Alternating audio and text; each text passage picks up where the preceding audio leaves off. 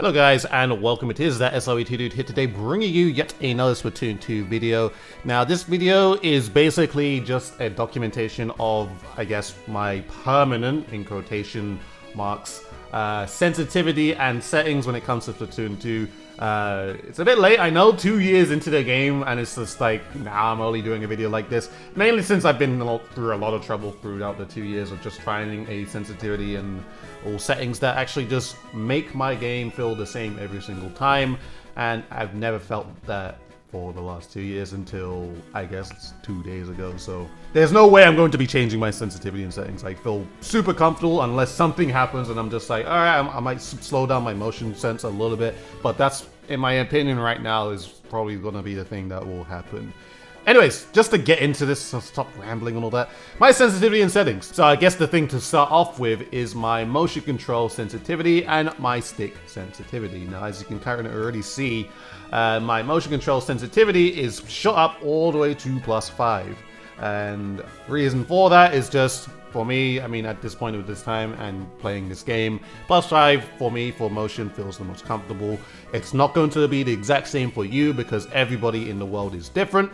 But +5 for motion feels the most comfortable for me, especially when it comes to just like generally moving the controller. Like, I feel like when you want to find a motion sense and all that, you need to like really look into like how, like, is it comfortable to do a 180 or not 180, a 90-degree turn when doing motion. And as you can see with +5 for me, it's just like, it's very simple to do. Like, it just feels natural, and I have the correct muscle memory to remember that, you know, if I turn my hand around, I guess, 90 degrees in a certain way, you know, I guess my muscle memory just remembers, then it's just the same every single time. So that is why I have +5 for my motion sense.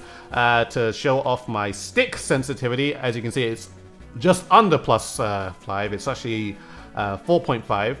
So why my stick sensitivity is like that. So there's a couple of different things. Like, I really had to try, like, experiment with what stick sensitivity I really liked. But mainly, I guess my stick sensitivity is just to, I feel like it's just really comfortable to like help with with targeting enemies. Like, sometimes if I'm like targeting one enemy, sometimes if I know there's somebody on my right side or left side, I kind of know, like, I guess the amount I need to push my stick or flick my stick to actually like hit the, I guess, the next target. It doesn't exactly have to be like dead on, it just has to be like around it, because when you're playing motion controls in general, you kind of use your stick sensitivity to like move your camera like close enough to the target so that motion can do the, you know, the ending part. So, you know, the combination of that and like, I guess my +5 motion controls is just, you know, very, very easy. And, you know, it's just a thing where it also really does help when it comes to doing like a 180 turn, because a lot of the time, like when you're using motion, you're gonna want to do those 180 turns. So like, you know, turn your view and all that sort of stuff. So like, as you can see, when I have +5 in motion and 4.5 with sticks, my 180 turns are pretty much perfect, because I got like the perfect muscle memory of like doing the 180 turn. Like, I know how much I need to push the stick, how much I need to turn with my motion controls at the same time, and they just kind of both work in unison right there. So that's just basically it. And then when you put all the two together, it's just, you know, it's just general aiming and just all that type of stuff. Like, you gotta really, like, I feel like when it comes to finding a perfect sensitivity, you gotta really learn to, like, how do I say it? You gotta really learn to like experiment, like just try all kinds of different sensitivities to figure out which one's best for you, and then you know, they'll just be perfect. And, you know, just go ahead and like shoot some moving dummies. Like, tracking is basically perfect. I know exactly how much I need to turn my controller to basically tag, or not tag, but like lock onto a target right there. So, you know, it's just all about that.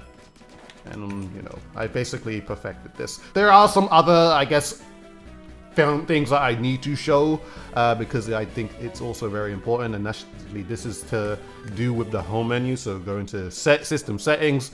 I'd say the first one we should go into is TV output, just to show you guys.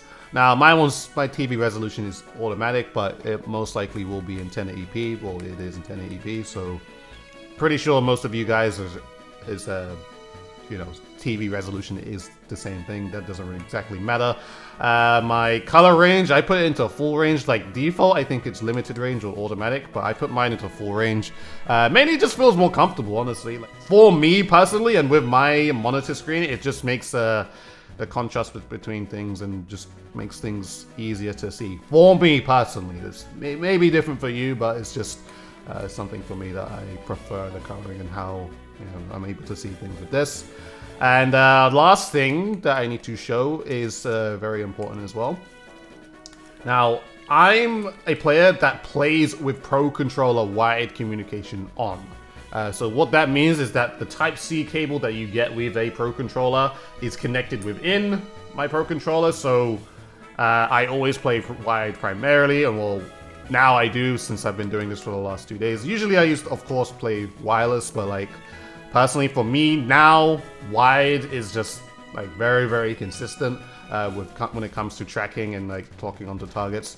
There used to be a thing where like, there used to be like extra input lag, and I don't know, I'm just theorizing maybe the 9.0 update for the Nintendo Switch might have updated things to make wired communication a lot better than what it is right now, because personally I don't exactly feel any input lag, or not like any input lag, but any extra input lag that I used to apply.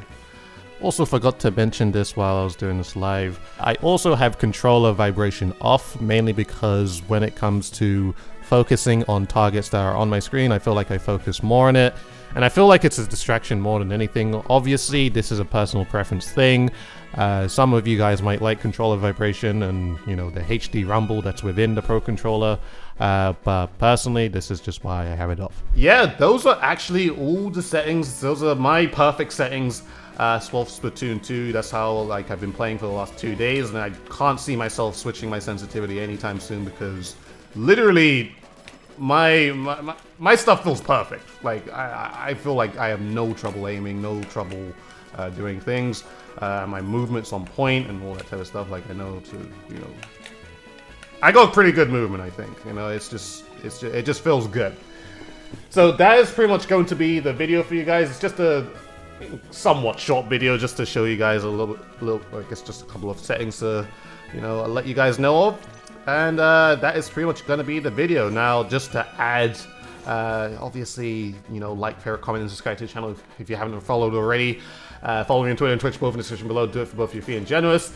And to talk about my public Discord as well, I know some of you that may have been trying to join my public Discord for like, I don't know how long, and maybe have had trouble of not being able to join at the same time. The link in the description below is now fixed. So basically, if you've ever tried to like get into my public Discord and the link has just never worked and you had to search through Google, you know, that works now. So go ahead, come talk to me and all that type of stuff. You can ask me a question. I might not answer it, but I'll try to do my best to answer it. But I talk in my public Discord a lot. But yeah, I'm just joking, guys. Thank you guys for watching. Hope you guys enjoyed this video, and hope it was interesting for you. Thank you very much, everyone, for watching. Shall see you guys later. Goodbye.